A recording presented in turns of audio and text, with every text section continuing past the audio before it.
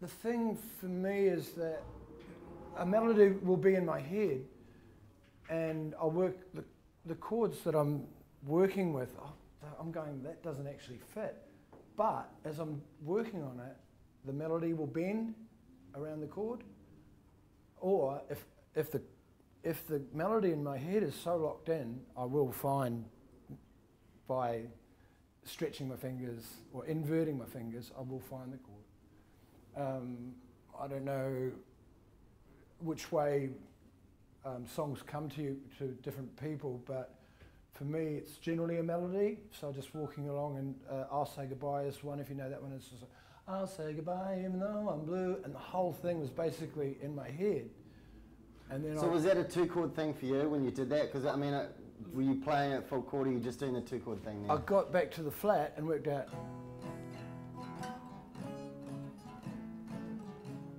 And that you had the melody first, yeah, and then you came up with the progression. And then worked the chords, and that was a melody that was so insistent, so insidiously hooked, that I really couldn't bend, I couldn't follow, I couldn't put any other chords in unless you wanted to lose the melody. Yeah, yeah. Sort of thing. Did you have the lyrics as well? Yeah, the lyrics. See, this is the thing with Geordie, like, which is a different process than other people, myself included. He always has to have lyrics, like he has to have something there. Whereas like other people and myself I'd be going, sound down your phone, to see the frown, you know, I'd just be like, doesn't matter what it is, but like to me, and obviously works for Jordan, but for me it's like just, I call it just, yeah, it's basically just garbage, basically, just lyrically. But not always, because a song we recently, it's our last single, it's essentially Bryan, and you had the whole melody, which is, I don't wanna, I don't wanna feel if it's wrong or right. So, I can get used to feeling lonely, only if you're lonely too. And then, so I had no basically lyrics at that point, did I? I can't even remember. Well, yeah, he sang that to me, and I said that's great. So, but it could. I know that you might have heard the story. Paul McCartney's Yesterday started off as scrambled eggs, something bad, and then the rest. It can work gobbledygook into. Because I find it easier writing to a melody that you have in your head. Like to me, you can say the same thing 1,000 different ways, but for over a certain progression, in my head, there's probably only 4 or 5 really hooky melodies, and so that's why I try and sort out first, and then you know, wax lyrical afterwards. Whereas like I've never heard, and I've tried to get you to do that as well, but it's like no, because it's like it's. Well, because that kind of turns you on almost more, like, this is a clever little phrase, and it's like you get that smile, and you're like, I like that. And an analogy has been made of me and Bryan's writing. I don't know if you know of the cane toad in Queensland. Well, they brought in the sugar beetle. There was a growing sugar, and they brought in the sugar beetle. So the sugar beetle followed the sugar cane, and the sugar beetle would eat all the cane.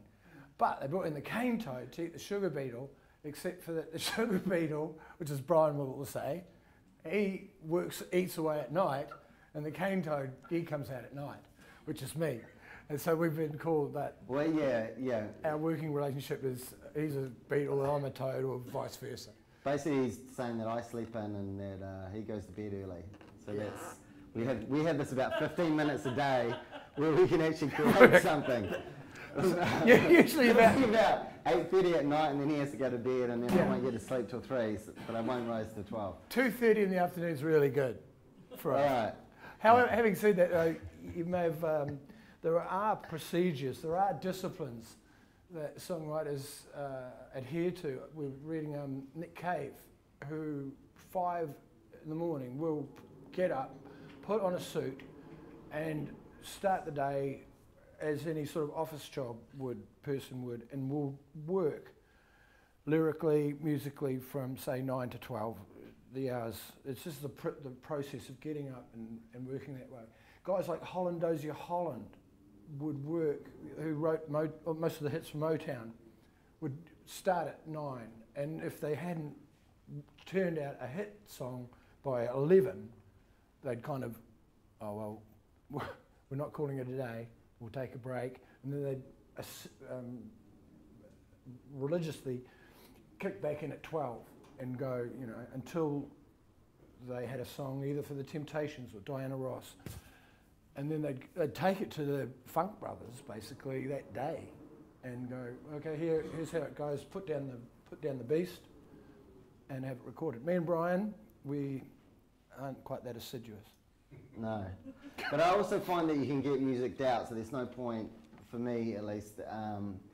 That wouldn't work because I'd just be like, oh, I just can't be bothered writing something because you know it's just not going to come. But the moments I really treasure are those moments where you almost, and you could be watching the telly while you've got your guitar or completely not prepared for it. I remember going, I was meant to be somewhere, and just before I left, I had this kind of this epiphany, or whatever you want to call it, this kind of thing where you're almost channeling some sort of influence or some sort of moment that you know it's good, and it's almost out of body, in my experience anyway, that you almost can't really take credit for it, because and it's going on. It only usually lasts between 3 to 5 minutes, but those are the moments that have always borne the best fruit for me, and those are also the moments that once that moment happens, that it's, you know, something's there, and it's obviously not completely formed or whatever, but it's the